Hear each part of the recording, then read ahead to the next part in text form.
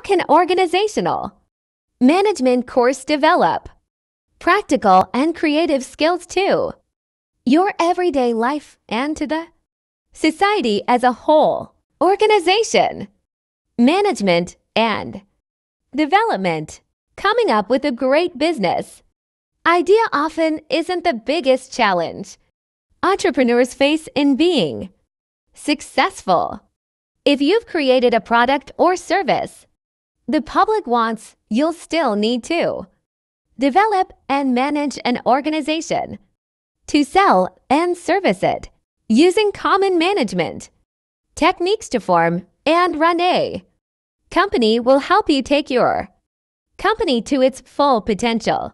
Organizational structure. A small business often starts with a flat organizational structure that doesn't have or need multiple layers of management because the business doesn't have many employees. This company structure usually consists of the owner working directly with different employees who are responsible for different functions such as accounting, office, administration, sales, promotions, and the company's computers.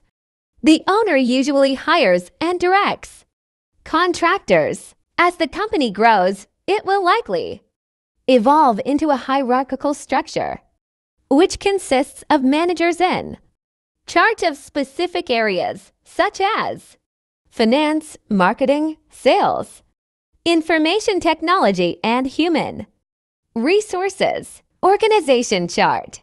To help develop your company's operations, create an organization chart that helps your business grow in a controlled fashion, using your projected sales and revenues and staff requirements. Create an organization chart that outlines where you will need to be a year or more from now.